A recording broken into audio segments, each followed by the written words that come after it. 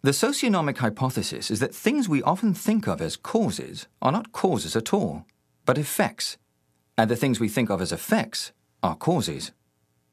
The general consensus on the street and in the market is when there's a move in the market, this move was catalyzed or triggered by a piece of data, a piece of news, an economic event, that this cause and effect relationship starts with the outside cause affecting the market. Socionomics reverses that.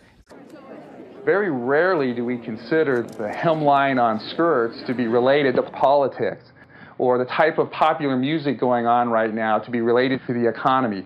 That's not usually the way we think. And this hypothesis challenges you to think that way. To further illustrate this point, Prechter applied the socionomic insight to the Enron scandal. When the Enron scandal broke, it was a common view that it discouraged investors and hurt investor confidence. The fact is, it did nothing of the kind.